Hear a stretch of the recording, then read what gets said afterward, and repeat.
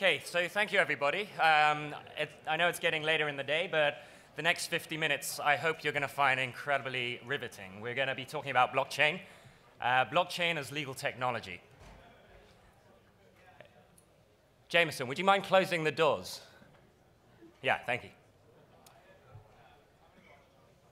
So my name is Tony Lai, and I'm the co-founder of Legal.io. We're a team of lawyers, designers, and engineers creating technology to scale legal services worldwide. We work with law firms, legal professional regulators, and legal service nonprofits to support their members in building practices that take advantage of the latest developments in legal service innovation and AI-assisted referral management and outcome tracking. I practiced technology, media, and telecoms law for several years. I'm a graduate of the Stanford Law Science and Technology Master's Program here, and I've been a Codex Fellow since 2011, and it's been an absolute honor. With Codex Fellow Kush Srivastava, who sadly can't be here today due to an emergency room visit, our best wishes to him for a speedy recovery. I organize the blockchain group here at Codex, and I'm delighted to be here with two of our members today. Nathana Sharma is a partner at CryptoLotus, a cryptocurrency and blockchain technology fund. She's also faculty in law, policy, ethics, and blockchain at Singularity University, where she writes and speaks on the impact of accelerating technologies and the future of law and governance to audiences of technologists and business leaders and lawyers. And Nathana was previously a tech transactions lawyer as well at Gunderson Detmer. She's a JD MBA graduate from Yale, and she also actively advises on a range of absurdly epic blockchain companies. Dr. Ryan, Pip, is a real lawyer. Unlike Nathana and I, she's a barrister who appears in court and gets in trouble with judges. She's also a lecturer and faculty of law at the University of Technology, Sydney. Dr. Ryan's areas of expertise include commercial equity, and in particular, the liability of third parties to breach of trust. Her PhD formulated a new classification of third parties to breaches of trust, and her current research explores breach of fiduciary duty in apparently trustless commercial relationships. We'll go into that notion of trustlessness later, and in particular around self-executing contracts, usually enabled by blockchain technologies. Pip designed and coordinates two of UTS's new legal futures subjects, disruptive technologies in the law and law, technology, policy, and ethics. She's chair of the Standards Australia Blockchain Technology Committee's Smart Contracts Working Group, deputy chair of the Australian Computer Society's Blockchain Technical Committee, and she has also co-authored a forthcoming book, Blockchain, Transforming Your Business and Our World. And she's also working on her next title, Trust and Distrust in Distributed and Digital Economies. So here's a quick overview of how we're going to spend the next 45 minutes we've got now. Nathana's going to give us a quick Blockchain 101. We'll look at some of the use cases and the issues that legal teams are being asked to consider as part of this new and exciting space. I'll share a little further information about our Codex blockchain group, and we'll save some time for questions at the end. We'll also touch on some concepts around decentralization, which Peter picked up on earlier, that are driving much of the excitement in this space. So maybe I'll just touch on that very briefly before jumping into the 101. Decentralization, what is it and why is it important? So where the early internet was defined by notions of open protocols, intellectual commons, and these set the sort of framework for this decentralized information exchange. Of late, we've seen the rise of more closed architectures. I mean, we started off with these walled gardens, we went into the World Wide Web, and now we've got Facebook, Twitter, app ecosystems that are, in a sense, more tightly controlled. And they're sort of governed by these proprietary databases and sort of data privacy frameworks that are potentially less idealized as the open internet was. Now, blockchain technologies are about programming these new decentralized systems, not just of information exchange, but of value exchange. And they've notionally promised this path back to an open protocol era. Now, a lot of people probably know blockchain through Bitcoin. Blockchain is the technology behind Bitcoin. It's become very fashionable to say this. But blockchain systems are a combination of a few different technologies, and they are fundamentally about this notion of decentralization. And it's not a single thing. Decentralization is a range. On one end, you've got centralized systems where you have this concentrated control around data, around governance, within a single entity. And the other end is really undefined. Bitcoin's design redefine this notion of what the maximum level of decentralization can be for a system, to allow trust to emerge between systems or entities that really don't have any basis for trust amongst each other. And some of the ways in which that works, Nathana's going to go into. But suffice to say for this moment that creating and ensuring trust between counterparties, that's traditionally been the role of legal systems, of laws, of regulations, contracts, terms of service. These are all designed to lower counterparty risk. So how is blockchain now fulfilling this role as a legal technology? With all that in mind, allow me to hand over to Nathana. She's going to start from this number. Great. So thanks, everyone. It's great to be here today. Tony mentioned this a little bit, but just to set the context of our talk, I think when people think blockchain, they often think Bitcoin, or here in San Francisco, maybe Ethereum or some other pet token of the more than 1,500 that are out there. And we're really not going to focus on that today. And so this number here is the number that Gartner Research predicts will be the business value generated by blockchain technology by 2030. And that's business value generated by blockchain technology, taking cryptocurrencies, or as I prefer to call them, digital assets, totally aside. And that number is now, here in 2018, if we're extremely generous, maybe 100 billion. So there's a room for a lot of growth, and that's part of why we're talking about this right now. And I think that's part of why this technology is hyped beyond just crazy price swings in the digital assets markets. So let's talk about how this technology actually works.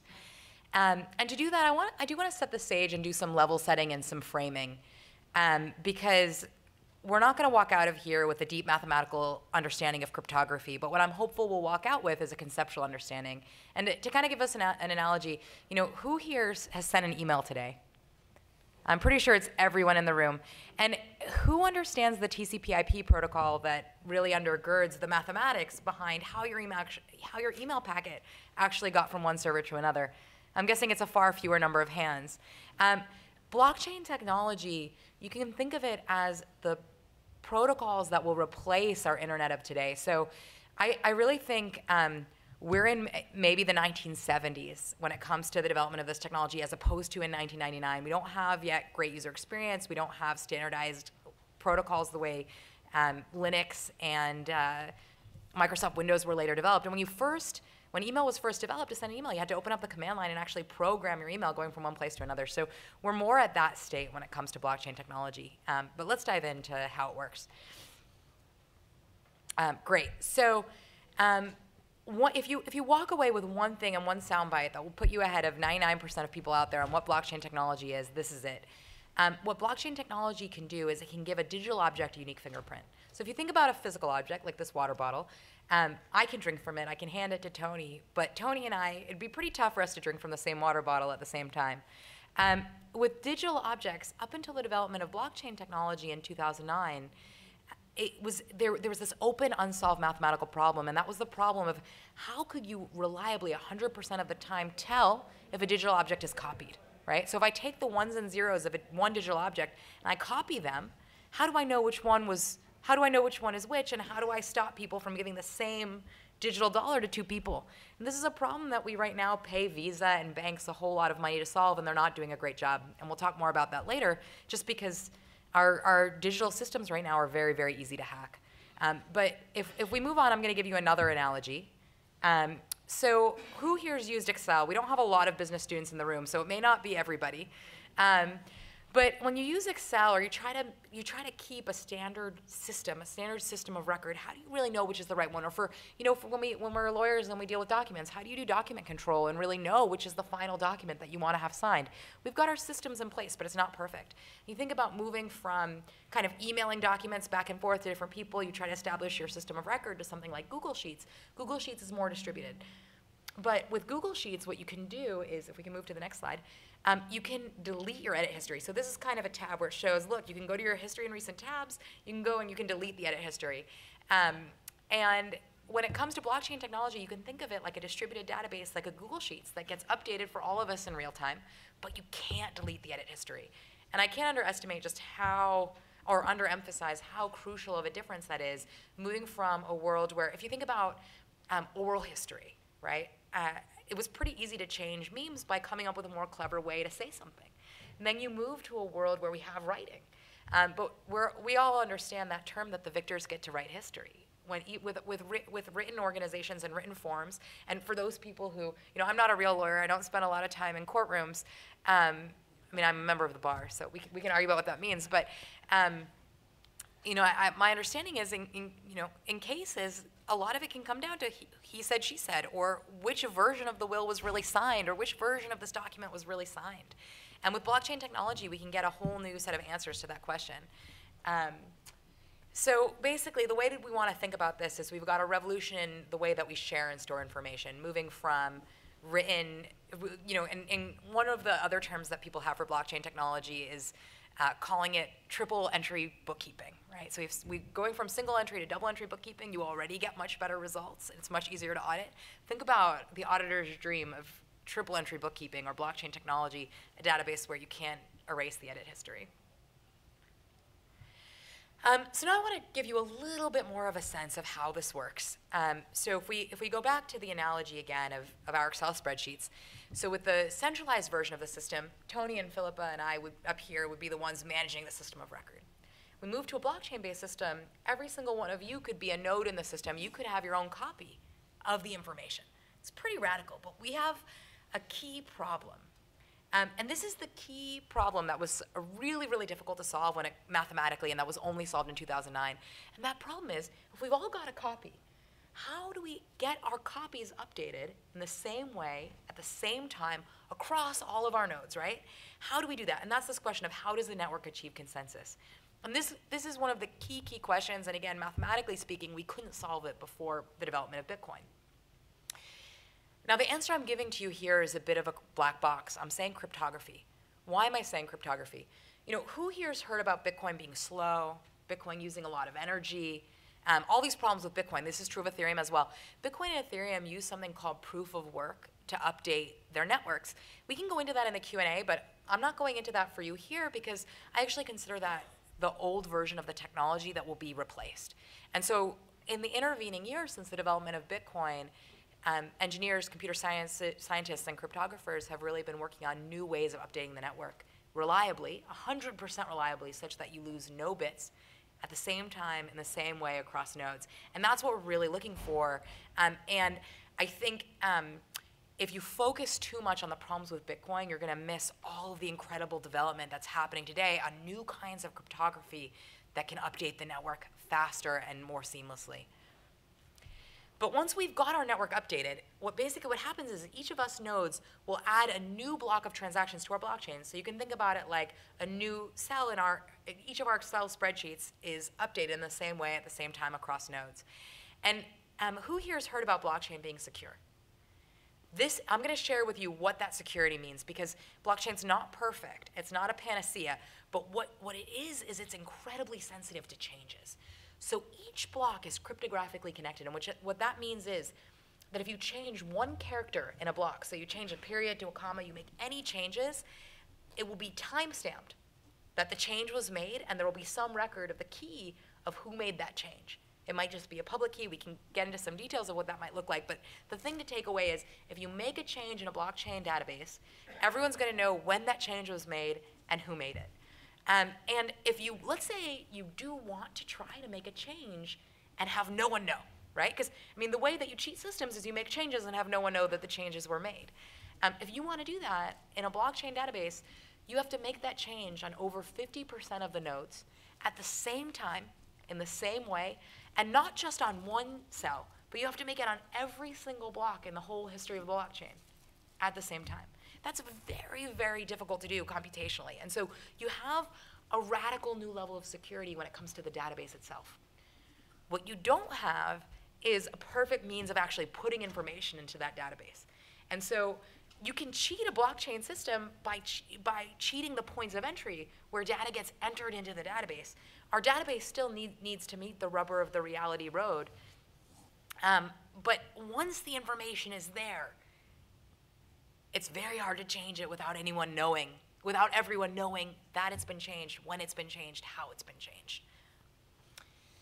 And so before we dive into some examples, which we're about to do, I want to share one last bit of technological exegesis, as it were, And that is an overview of what smart contracts are. And I think the term smart contract, like many terms in this space, like terms like cryptocurrency, are misnomers. And so if you hear the word smart contract and you think anything like what we do every day when we write legal contracts as in technology transactions or anywhere else we've got our legal contracts, you've gone many steps too far. What a smart contract actually is just any piece of executable code. So who here has ever had a computer application subscription that has automatic renewal? Amazon, Spotify, pretty much all of us. And who's used automatic bill payment? Congratulations, you guys have used smart contracts. So smart contracts are actually nothing new. And what's new is being able to couple smart contracts with a blockchain. So when you take a database and you have a database that doesn't lose bits, that's decentralized, and you can operate smart contracts on top of that decentralized database, all of a sudden there's a whole new range of applications that are possible. That's what we're going to talk about when it comes to the examples. But I'm going to give Tony and Pip here opportunities to weigh in on the technology itself. Well, thank you so much, Nathana. I think I know I spoke very fast, but we don't have a lot of time. I was trying to cover a lot of ground. Well, I think for our audience here, one of the interesting pieces is how smart contracts relate to this notion of the rubber of reality hitting the road. And Pip, this is something that you've looked a lot into, smart contracts and their relationship with the existing law. So maybe you could lay out some of the frameworks that you've been thinking through. Can I use a right of reply first, please? Oh, absolutely. Okay, so I don't know what that is. You will, Nathana. You will. So I just wanted to say, Nathana suggested that the person whose version of the story is believed is the person who wins in court. But in my practice in equity, the person who wins is the better liar, which is just a nuanced way of saying exactly what you said. But in equity, basically, you're talking about the failure to produce a document to prove the relationship or the arrangement. And so it's a very powerful thing to be the better liar. I have tried to say to my clients, if you're crying, they know you're lying. And I can't tell you how many of my clients have first of all started by lying to me, and then they lie to the judge. And yes, tears ensue. Not mine, theirs. So in relation to the term smart contract, I'm working on the International Standards Organization's Blockchain Technical Committee. I'm the lead author for the technical specification for smart contracts. We've got a 4-year project, but we will be producing iterative reports every 6 months, and the first one will be tabled in May this year in London. And we debated, I would say, for half a day. It was like the United Nations debating whether or not to invade a rogue state as to whether we should use the term smart contract when we talk about blockchain-based programmable applications. And we all decided to disagree that the best term was probably just smart contracts. So we are stuck with it for now. Because I think what we did understand was that everybody had a sense of what that was. Smart meaning that it could be automated, and contract just meaning the automation of maybe just a part of a transaction on a contract. Think of that as a little C contract, and we'll talk about as lawyers, big C contracts are going to be the ones where you're actually talking about, does it meet the legal terms that we learnt when we did Contract 101 at law school? And I do the same thing with trust. Little C trust is all about feeling a safe sense of the relationship with the person you're dealing with. Big T trust is more like express trusts or implied trusts. And then another way just to think about, Nathana was saying, what's new now about smart contracts? Yes, totally. That's what's new now, this idea about the programmable application being interoperable with the blockchain, with blockchain technology. What's going to be even newer is when these smart contracts have baked into them complex conditional logic, and they will start automating the go button on whether to actually transact. And then, even further down the track, we as humans are going to start to allow data collected and analysed by AI to determine whether a certain condition has been satisfied that will then automate the smart contract. And that's where chaos kicks in, and that's why it's important that we are all in this room together as lawyers, and that we're talking about it in this little sweet spot that we have right now, where we can talk about what does that mean moving forward. So what does ISO do? Our job is three things. Number one, improve the reputation of blockchain. Number two, make sure that nobody in the market dominates and wins, unless by default there's already something good out there that's working. Excel spreadsheets are a very good example of that. We all loved and had a special place in our hearts for Lotus 1, 2, 3, but gone, and replaced with Excel, which just dominated and was good enough, and it has by default become the standard spreadsheet protocol that we all use. So the question is, who's going to win in the blockchain war? We're hoping not one player who will then re-centralize what we're trying to decentralize. And that's been a problem with the internet since its inception. So just to quickly talk about this interoperability between smart contracts and the law and the way that I'm situating it with the work that I do with ISO and also as an academic and as a lecturer. I think there's just 6 really, really interesting conditions to think about. I'm going to just bolt through them because we're lawyers and these aren't new to any of us, but just this situates the way that we need to think about smart contracts when we talk about interoperability with the law.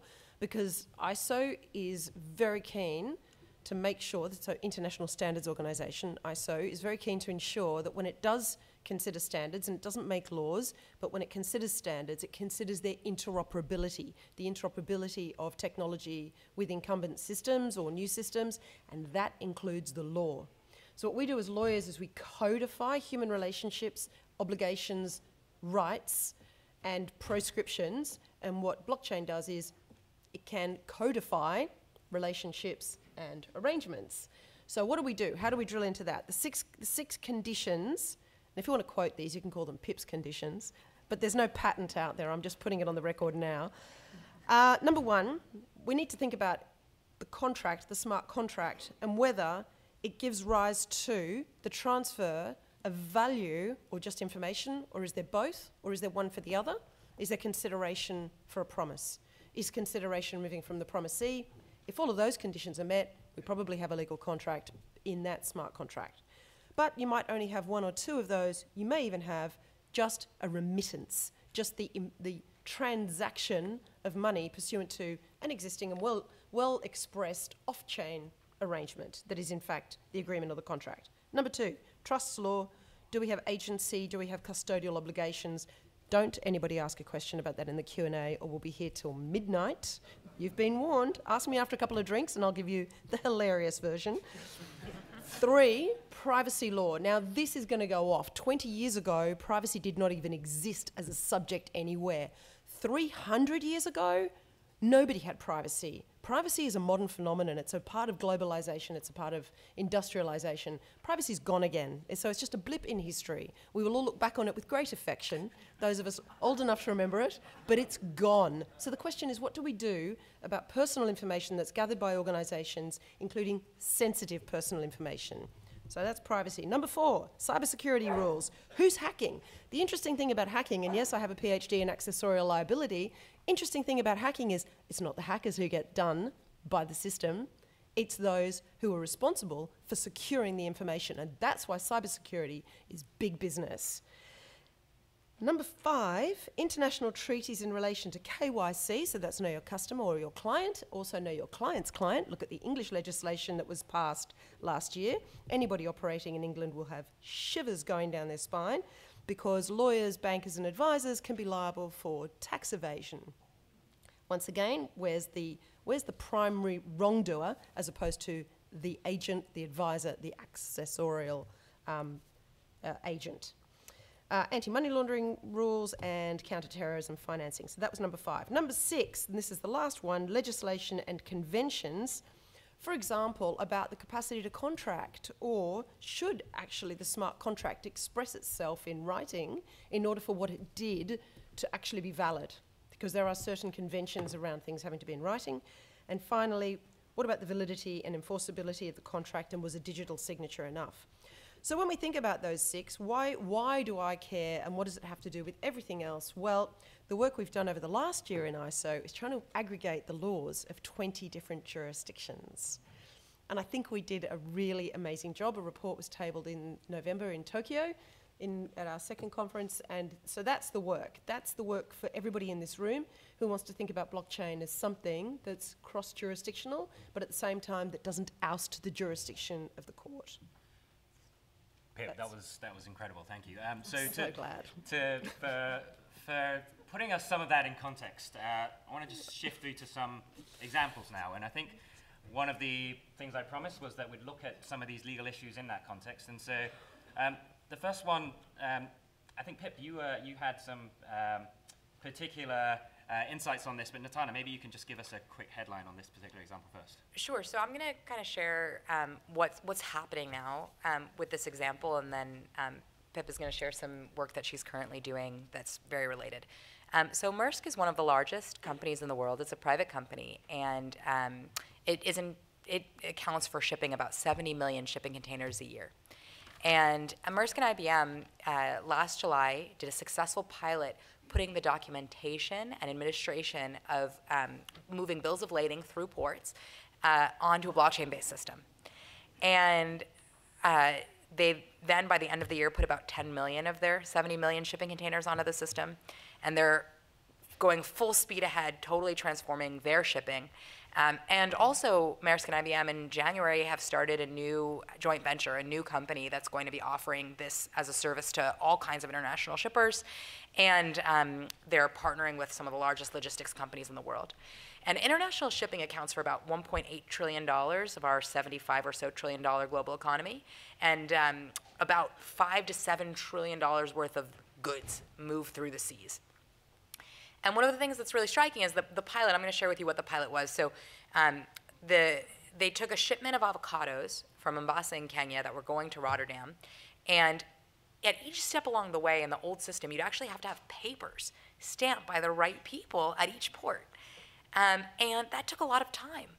But the folks at Maersk, they've actually put about $400 million worth of investment into building the system. And they're not stupid. They have a lot of money. There's a reason why they did not automate their system until now, right? So you were only able to put smart contracts on the blockchain reliably and regularly since 2015 with the development of Ethereum. So this whole field is brand new. And it lets you enter into, it lets you automate processes and systems where it really matters if they get hacked. Because you know what, if I am an examiner of a container and I say it has avocados in it, but it's actually got some white powder that's not avocados, it matters what I stamp it and what I say. And in a system that's extremely easy to hack, no one on any side is comfortable with putting their rights around which goods are moving from country to country onto an automated system. And so within an organization, you can have all kinds of automation around bills of lading. But what's important here is it's really how information moves from singular party to singular party when those parties are different governments and companies that don't have much reason to trust each other. And one final thing I'll say before turning things over to Pip is that I think, I think we want to start just really thinking about what's possible with these decentralized systems differently, and what we can automate and how we can automate and how that's different when you can reliably know if a particular person has actually signed for something, and you can know when and how the transaction record changes at each step along the way. Okay, so the particular supply chain project that we're working on at the University of Technology in conjunction with a joint venture partner that's not a university, but we did get some government funding for this, is to explore using a blockchain supply chain and a series of smart contracts to track agricultural products, in particular dairy and wine. They're products that are very close to the heart of most Australians because they're really valuable export products. And the market for fake made in Australia labels with those products is a whole business in itself, and it degrades everybody on the system. It degrades the provider, the producer of that fantastic product. It degrades the supply chain along the way because people are paying too much for something that's fake. And then it also degrades everything for the consumer. And what we're trying to do is attach to this process everything Nathana's just described. So I won't go through exactly what you would track along the way, but you can add nodes, for example, to a refrigerated system that can detect and report back to the blockchain via smart contracts the temperatures to make sure that the tolerances for exactly what temperature the dairy should be stored at and the wine are maintained. And if that fails for some reason, you can have built into this, via a further smart contract, automated insurance that pays out on failure. The policy becomes cheaper, the payout happens faster. Yes, you may have disputes in relation to that, but you can also set up automated arbitration on the same system. Now, I know there's a lot of the privatisation of the law and there's philosophical contention there, and I'm actually one of the people who philosophically don't like private arbitration. I think it erodes the common law, but I'm also a realist, and I wouldn't sue anyone if it was for less than 20,000 Australian, and I wouldn't go to the Supreme Court and have me appear if it was less than 100,000. So once you know those tolerances for litigation, and let's all face it, litigation is the seventh circle of hell, but fun if you're the barrister. You know, the uncertainty and the chaos that happens. And it was interesting, somebody was talking today about judicial decision-making and trying to automate the outcomes. Oh my God, the reverse engineering that happens in court. I can't tell you how many times judges have looked at me and said, Ms. Ryan, I've worked out your client's a liar, so she loses, no matter what the law would have dictated if everything else had been equal. And once they've made that decision, they will reverse engineer the legal processes we learnt in law school to make sure the outcome is against your client. And I actually had a client who had that said of her once, and when we walked out, she said, that might have gone better if I hadn't lied to you quite so much. You'll be pleased to hear I made a file note of that conversation immediately. I'll just stop and record that. So I think it's really important to appreciate that we're plugging into this the potential to solve a number of economic, business and legal issues, while also then just enabling a little bit of clarity and trust to be built into systems and into, let's just say, real physical products that are really subject to hacking. And that's in addition to all of the bleeds and leaking that happens with financial systems that exist in the incumbent models, you know, with mini fraud, many mistakes, and mini loss on exchange rates, millions of dollars every year could all be plugged with blockchain technology. So the possibilities are huge. So I'm going to skip over this next use case. We were running a bit short on time, but I'm going to just take a step back. Having dived into a specific use case there and a specific set of use cases, that one of the things that we wanted to just cover is just some sort of broader sets of opportunities that we're seeing in the market at the moment. And again, it's a lot of business and technical teams that are coming up with these various approaches. But at the same time, there are some incredible legal issues and legal opportunities as well. So we're going to touch on 4 that we've picked out. And the first is around documenting identity and property. I know, Pip, this is very close to your heart as well, but Nathana, maybe you could kick us off on this. So I'll say something a little more general and then let Pip dive in. But right now, we're living in a world where there are over 100,000 refugees with no identities through no fault of their own. We also are living in a world where, you know, does anyone here remember the Equifax hack that happened over the summer? So pretty much every American, over 100 million American identities were hacked, and that's your social security number, your credit history, everything. And it's given the tools that hackers have in our 21st century, it's just entirely antiquated to use a 9-digit number to secure citizens' identities. And so to document identity better, that's an incredible use case and opportunity for blockchain.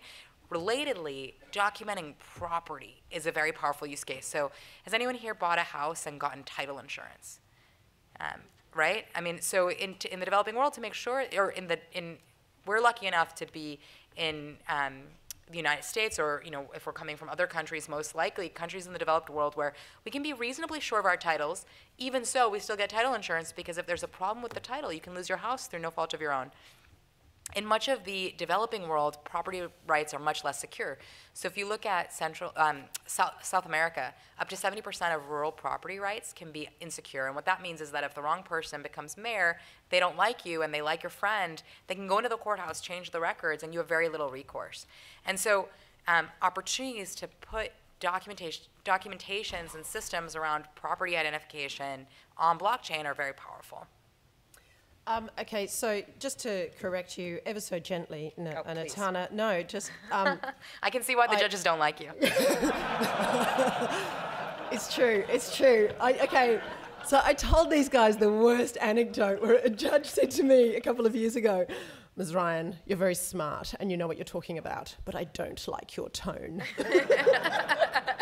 And another one said, Ms. Ryan, one of the problems with being a junior barrister is sometimes you have to appear before stupid judges. And it took me a second, but I then said, Your Honour, can I suggest that in this scenario you don't think you're the stupid one? Yes, that's right. Yeah. I asked if it was too late for an apology. He said, yes, it's too late. You just leave the courtroom. So I just wanted to say about the Equifax hack. Nathana referred to that as having occurred last summer. This is why I work with standards. No, it occurred last winter. But Okay. This is why I'm a recovering attorney. Yeah, you're going to work it out. At about 2 in the morning, you'll go, I got that. Okay.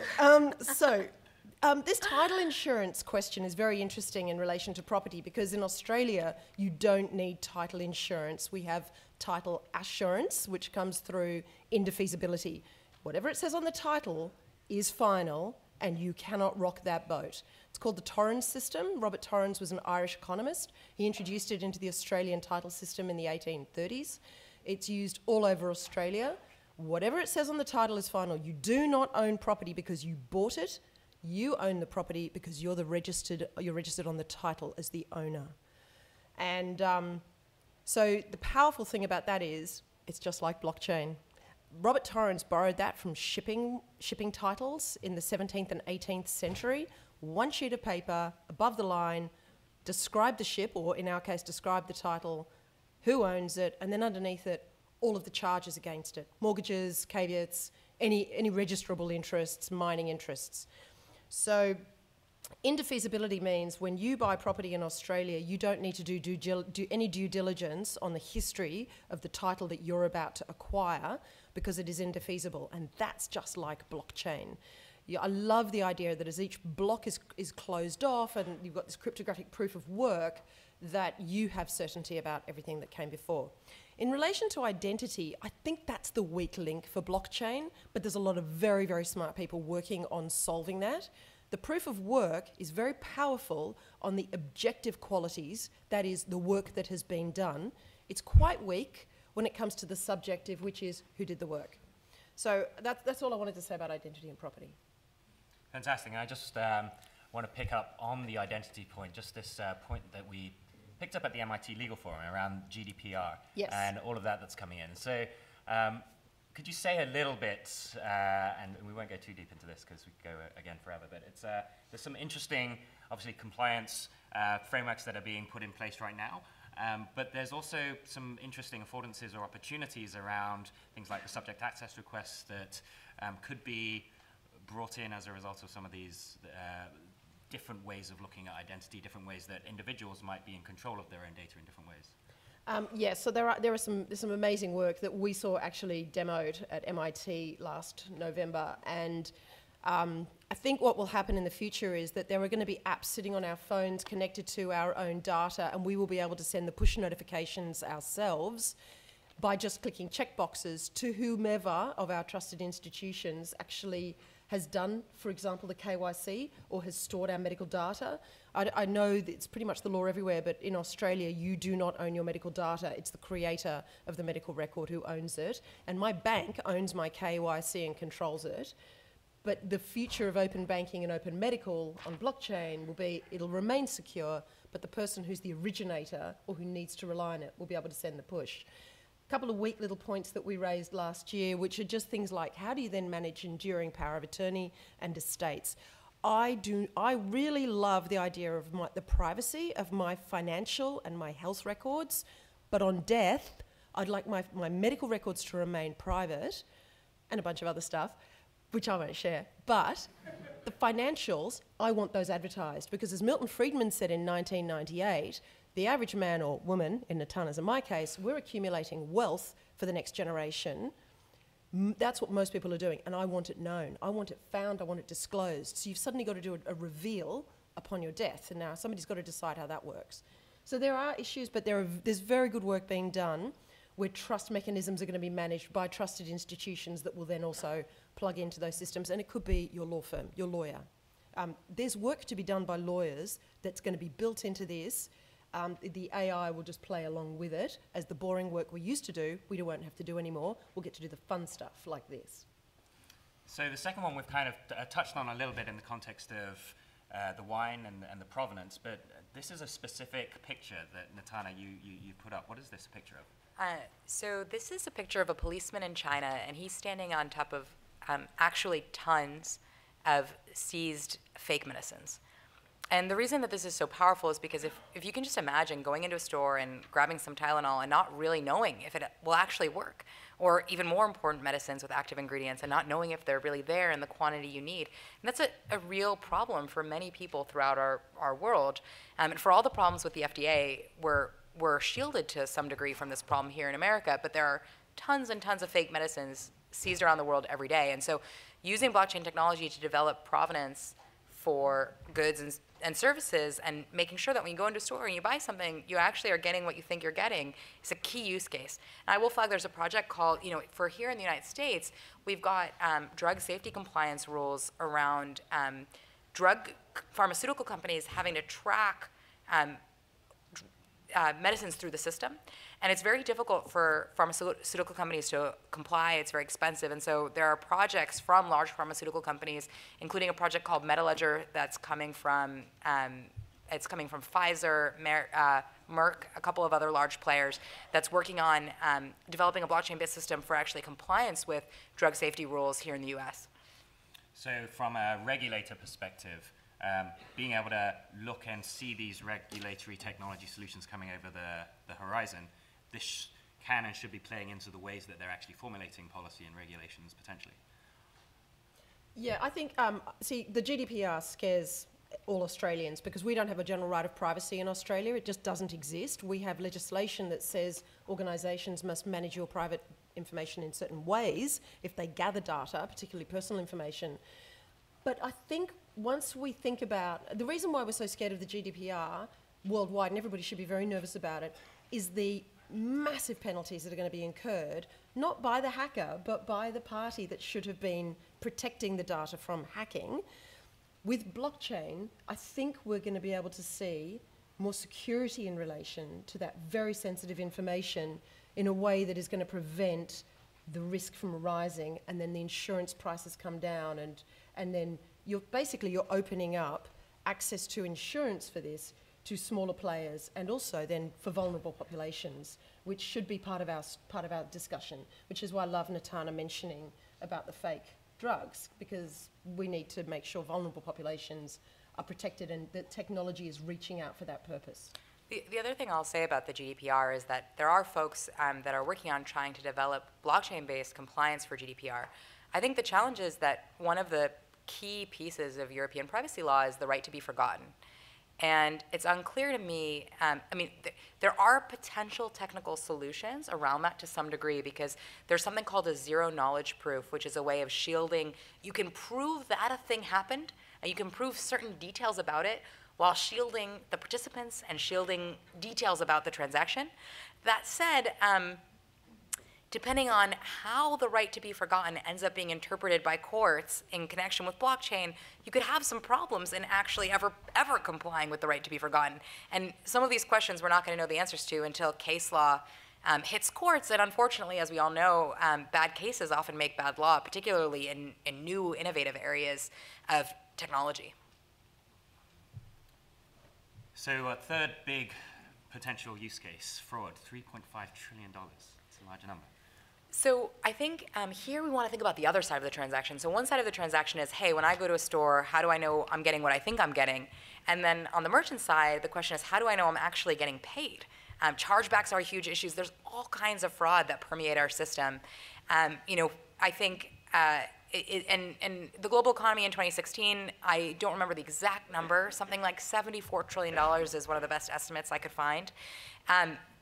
Fraud is a huge dead weight on our global economy, and I think this is again, when we go back to why is blockchain so hyped and why do people treat it like a silver bullet, it's because our institutions and our global systems are really challenged by the weight of the problems that they're facing, and our systems haven't been developed to deal with our digital age. And so I think people are hyping blockchain because it provides a glimmer of hope, even if it's not a panacea or silver bullet. Yeah, I spot on. Exactly what you just said about this whole idea of us not really being prepared with systems to manage this digital age.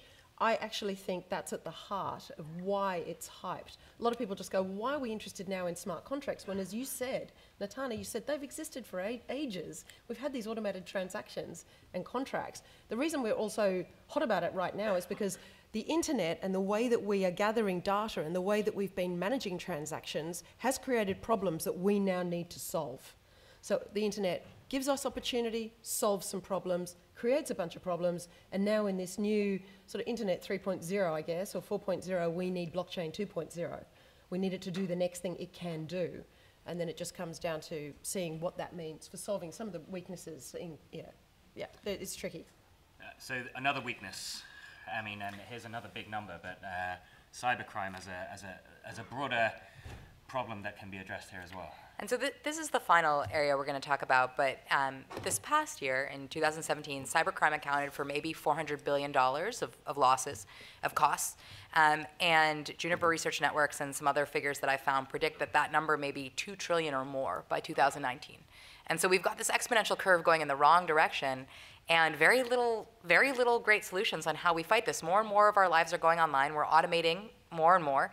I'm extremely bullish on artificial intelligence and automating products and services, but it is a problem if we have an autonomous car network and that grid gets hacked, or if our energy grids get hacked. And so the more and more that we put online, the more that cybercrime becomes an issue, and the more that there's room for hackers to exert costs on our system. And so I think, I think this is a key. We don't have much of an option. I think automation adds a tremendous amount of value to our global economy. It enables us to interact with people all around the world and to create together, but it's also got these costs. And I think if we go back to the Maersk example, when you see these fraud numbers and the cybercrime number, that's part of the reason why Maersk wasn't able to automate its systems until now.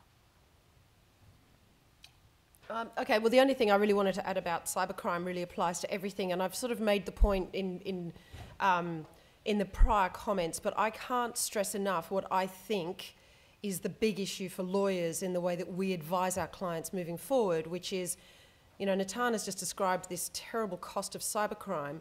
It seems to be the only way that governments can see a way to actually make anyone accountable and to bring in any meaningful regulation is to put the obligation on the data gatherers and those who host the actual cyberspace that is being hacked.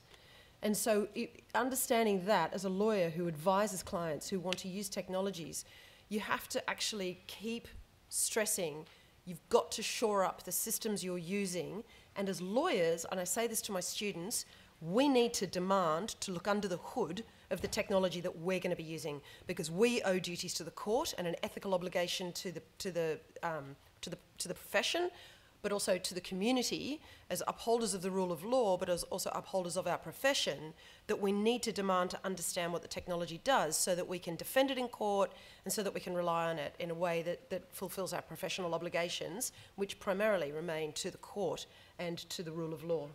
And so this notion of looking under the hood, this speaks to this notion of robust security, but also the open access that is, again, one of these fundamental characteristics that we are thinking about when it comes to decentralization.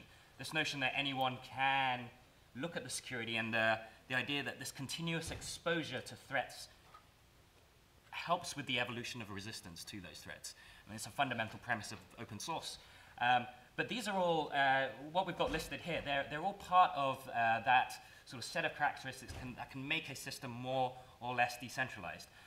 What you'll see when we're talking about this broader ecosystem is there are a range of approaches to creating a more or less decentralized distributed ledger. And we're going to see different versions from sort of private to sort of consortium, hybrid-based, sort of semi-public private, to sort of fully public, global, borderless, neutral, immutable, censorship-resistant, permissionless, access-based systems.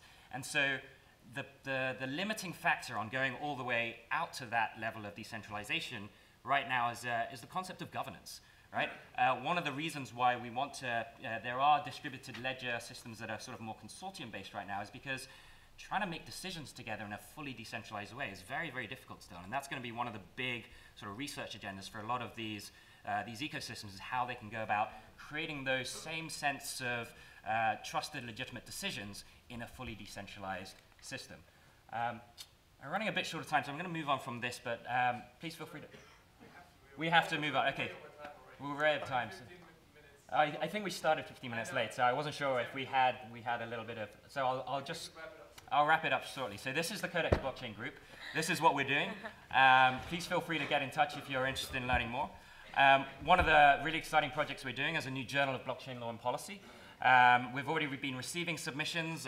Pip, I think you reviewed the first submission last night, so this is very exciting. Please feel free to get in touch to be a peer reviewer or a sponsor. We welcome people who want to get involved. And we've got an upcoming workshop that we're doing very much around governance and identity. And again, please get in touch to find out more about that. So with that, maybe a question or two do we have time for? Not really. If people could walk up, if they have questions, then you could ask them in the break. Okay, let's do that. Please join me then in a round of applause for our wonderful panel members.